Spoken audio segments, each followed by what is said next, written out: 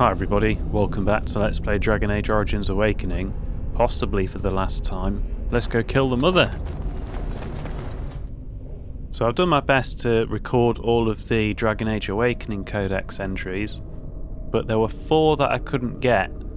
Now, one of them I probably just missed, I had a good look for and couldn't find it. One of them I couldn't find a location for, so I've almost certainly missed it. But the other 2, there is no reason why I can't have them. And I downloaded 4 different completed save games. None of them had the entries either. So I don't know if it's something to do with my install or a bug in the game as a whole. I don't know. But one of them is probably the most important codex in the game. So I'm going to stick them in here, even if it's a bit amateur. This is all credit to Dragon Age Wiki. Hopefully it's accurate enough. A list of instructions. Alana, the warriors say we must leave Calharol for Orzammar. Here are my things to pack. 1. I need my gowns. If the trunks can't hold them all, leave the old rose one with the pearl buttons. And perhaps the midnight blue. 2. All my jewels. I don't know when we're coming back, so I'd like to have them with me. 3. At least a week's worth of food, including 10 bottles of wine, 10 bottles of ale, and 30 bottles of water from the spring. Orzammar is a dirty city teeming with surfacers and castless. I dread to drink its foul water. 4. The children will need all their toys. 5. And their beds. Make sure they bring the beds. 6. On a second thought, bring ours as well, and at least 3 changes of bedclothes. I don't know where they'll house us. I hear Orzammar's diamond quarter is smaller than House Herol's dining room. Ugh, just thinking about it makes me ill. Christoph's note. These Darkspawn act like no pack I've seen, employing misdirection to keep their location secret. When an archdemon leads, Darkspawn are predictable, straightforward, yet these elude even a Grey Warden. I tracked the pack through the Coleraine forest to the edge of the Black Marsh. The marsh is dangerous, but soon I'll be home, back with Aura. The Wardens can take me from her bed, but never her from my heart. The Baroness of the Black Marsh. The magic worked. I banished the dragon's essence to the Fade, but the enchantment was imperfect, and the bond between spirit and physical body remained. The beast lay dormant long enough for me to rip her apart and scatter her about the marsh. That should suffice for now. Had the spell failed, I would have perished. What was I thinking, working untried magic on such a powerful beast? Hindsight. So, I saved this soggy cesspit. I don't know what that proves, but these are my lands now, and Orlais must not see me as a failure. From the Journal of the Baroness of the Black Marsh. The Architect. The Architect is a powerful Darkspawn possessed of an intelligence seldom seen in his kind, and obsessed with Grey Wardens. He seemed to be conducting strange experiments in the old Silverite mines near the Wending Wood, although their purpose was impossible to discern.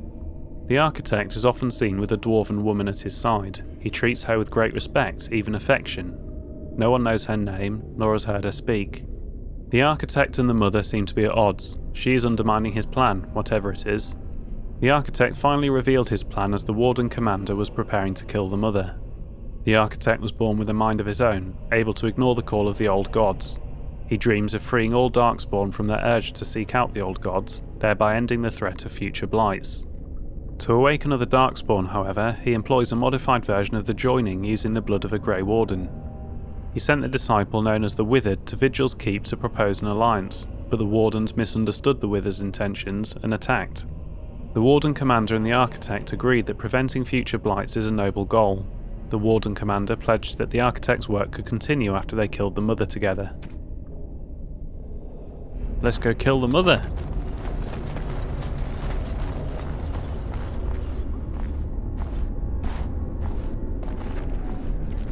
Now the pieces fall into place. The Grey Warden comes, the instrument of the Father. Oh, and the Father, he is but a shadow. Oh, how my children protect me. How they love me. I have told you many times, Mother. I am not the Father. I am simply the Architect. It does not change what you are! You took away that beautiful music, left us with nothing. It was a mistake to free you. It has left you with madness. I am truly sorry.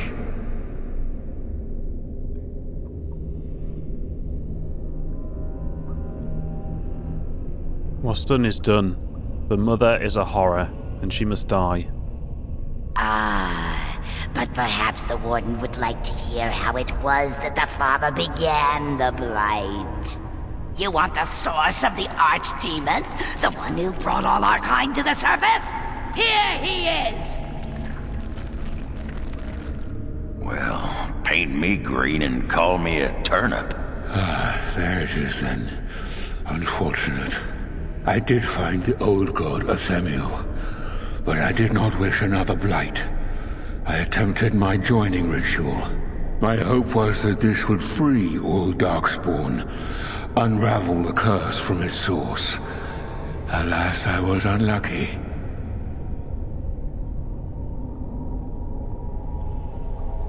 I get the plan.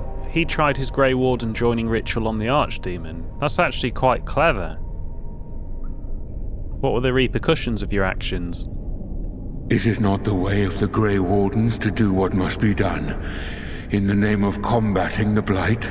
The Blight is a menace, both for your people and for mine. To end it requires sacrifice and risk. And how lonely the father was. How terrible to be the outcast, the outsider. He claims he wishes the Darkspawn to be free, but what he truly wants is to correct them. However you feel about what I have done, the mother is mad. She cannot be allowed to... Begone, Shadow! Any more than you already have. And now the hero is alone. Oh, the mother knows your ways. You will not let her be, no, not after what she's done. So it must end. It all must come crashing down! Perhaps we will hear the song again when we die. Oh, let it come. Let it come.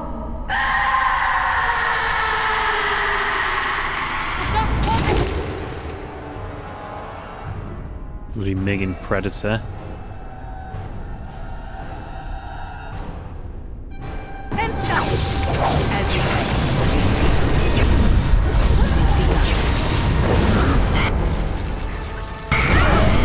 Something wrong here. Oh shit. There's something wrong here. My blows have no effect.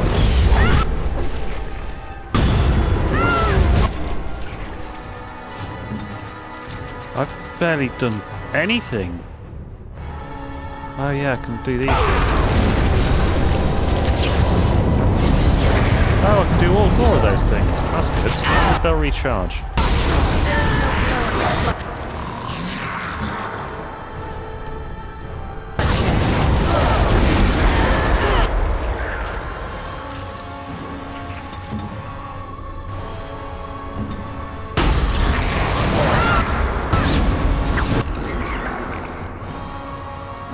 So many of these little bloody rats everywhere.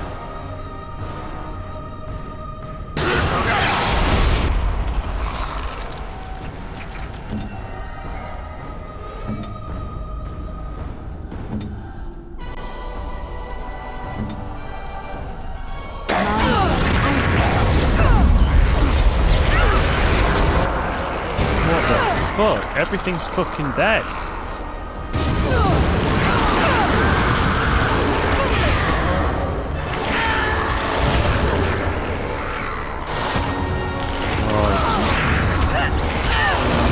We have to use these things differently. Mind you, nothing can barely hurt. Never a dull moment!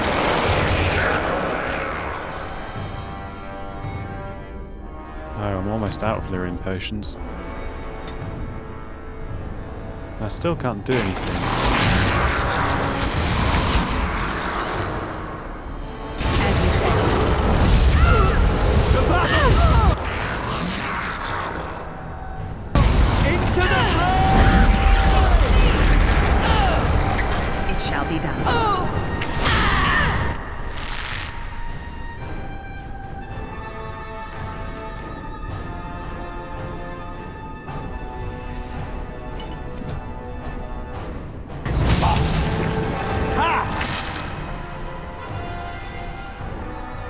was going to go for revival, but obviously there isn't a revival. Lesser? Why is that even fucking there? Oh, you only got lessers as well. Very well.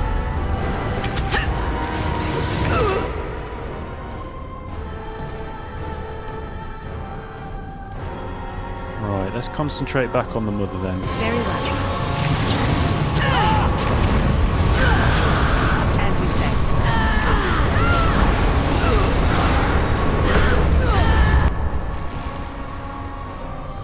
Mother's not doing that well, actually. That's probably no, we want to keep some more mana. We can do this! Oh no.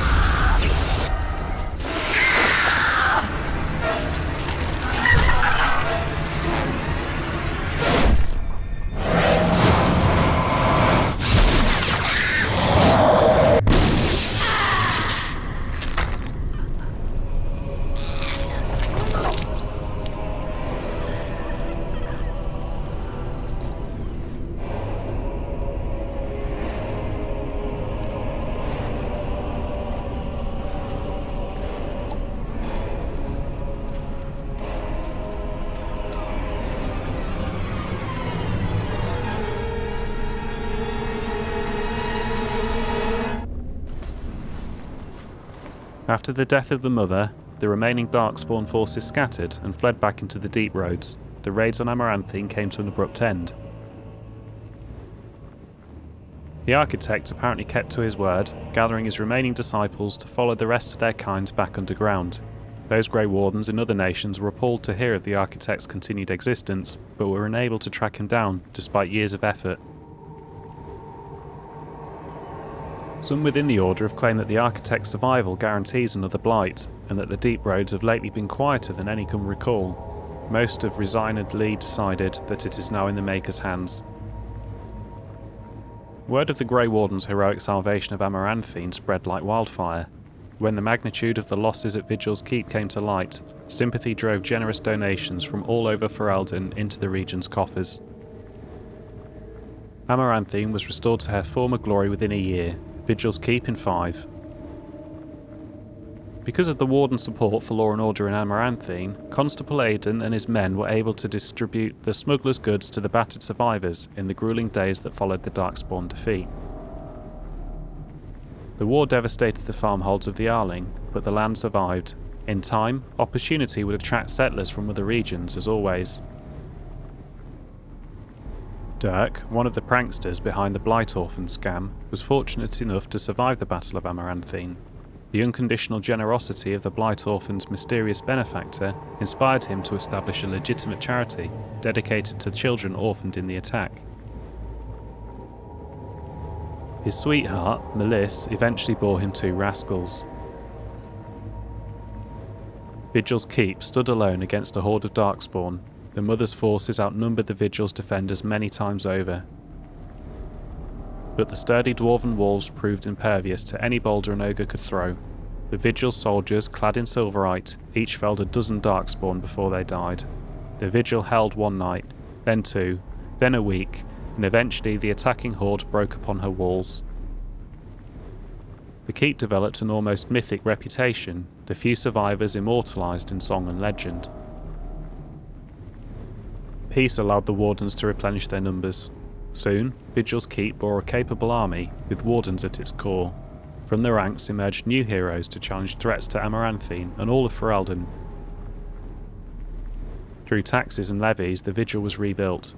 Years later, Voldric Glavenok stood atop the battlements and pronounced that the defences were acceptable. He would never speak more highly of any human engineering. Dark whispers of conspiracy against the Wardens fell silent after a rash of accidents and disappearances culminated in the apparent suicide of Ban Esmerel. The nobles of Amaranthine remained dutiful. Some even suggest they were cowed into submission. Dwarking Glavenac further refined his lyrium sand explosives, but left the Warden's employ after Canary mercenaries tried to assassinate him.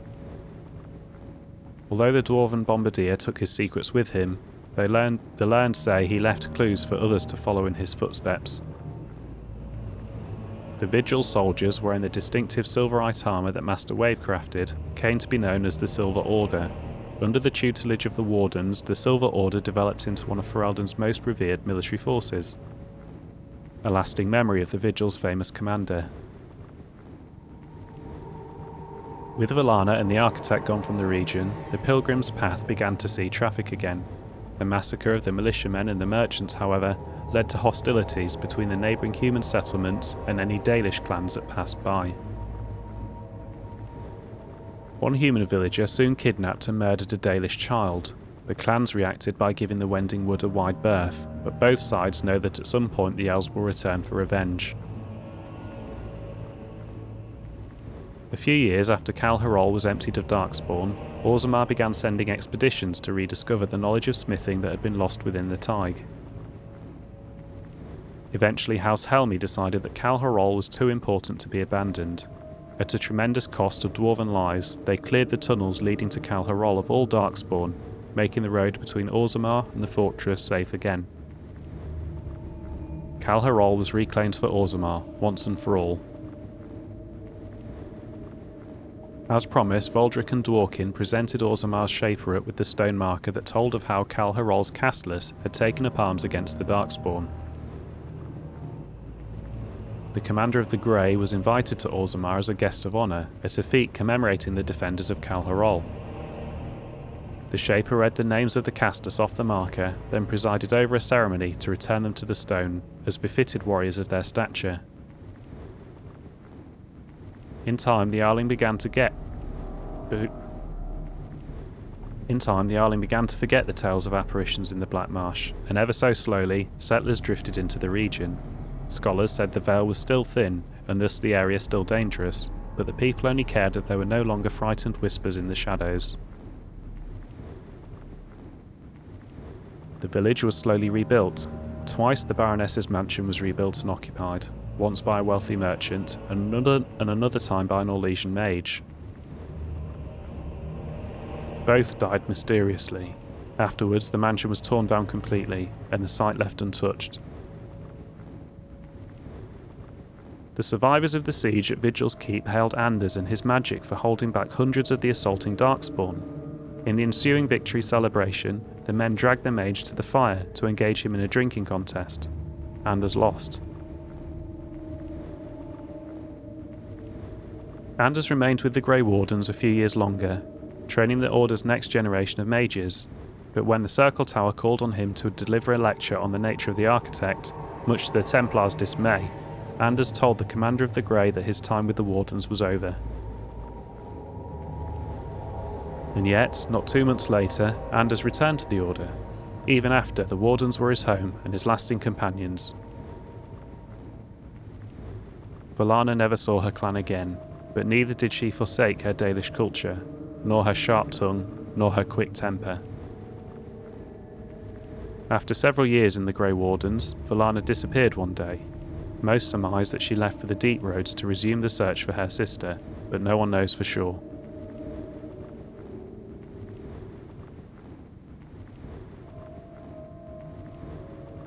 Over the next years, Nathaniel dedicated himself to the Order and to clearing the blemishes on his family's name. After saving Tern Fergus Cusland from a bandit attack, a portion of Amaranthine was returned to the Howes. Nathaniel passed the holding to Delilah's son, and when a new castle was eventually built there, a statue of Nathaniel was erected in its courtyard. Justice fought valiantly at the battle for Vigil's Keep, but before the victory horn sounded, a Darkspawn sword removed Christoph's head. It was, of course, unclear whether the spirit of justice perished or simply departed. At the least, Christoph's wife, Aura, was finally able to claim her husband's ashes. Oghren continued to regale young recruits with tales of his prowess in both battle and bed. His drinking games prompted at least one recruit to declare that she'd rather reattempt the joining than lift another mug. Velsi returned to Vigil's Keep several times to see Oghren, usually bringing their toddler as well. Oghren's inability to act seriously wore on her, however, and her visits dwindled, then stopped altogether. If Oghren missed her, or his child, he never showed it. As for the saviour of Ferelden, she did not remain as commander of the Grey for long. The Darkspawn were no longer a real concern, the Blight well and truly over. It was time for her to move on. Some claim that the assassin went to Antiva, chasing after the assassin Zevran. One rumour suggested the pair engaged in a terrible showdown in the Antivan capital, and others say they took over the Crows. Perhaps they adventure together still.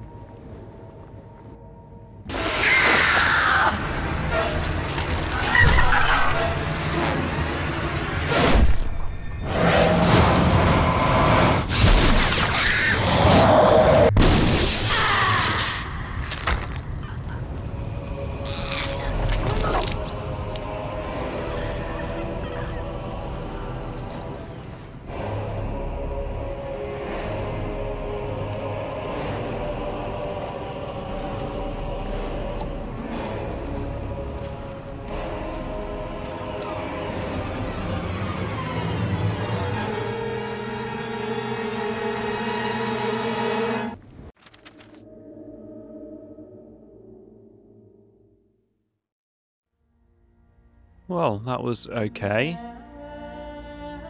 It didn't really... It felt like it was incomplete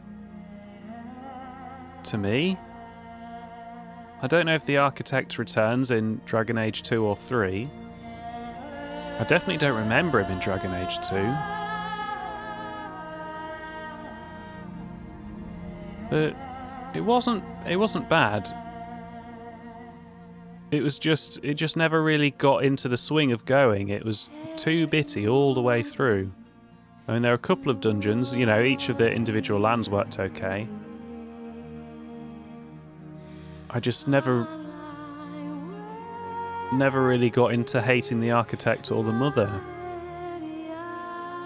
I guess that was the surprise, is that there were two Darkspawn groups fighting each other, but it just didn't really get paid off in the end. I don't know if it was the same writers as in the normal game, but several of the conversations... I know that's always the case, and it's always the case in Mass Effect, and it's the case in Dragon Age normally, but several of the conversations were just really weird conversation trees, where you really didn't have an option. And the Keat thing didn't really go anywhere again. It was just like a series of little bits. I don't know if we missed some of them. Probably the same with the characters. I don't know if we really got any payoff with the characters. And I don't know if it's because we missed it and didn't get to do all their quests. They just kind of came and stayed. They didn't really have an ending, I guess. That'll probably be my overall review of Dragon Age Awakening. So I hope you enjoyed the LP. And one day I'll be back for Dragon Age 2, which has good points and bad points as well. I think hopefully I can overcome most of the bad points knowing what they are. But that'll be for you to decide. So thank you for watching, and come back for the next LP.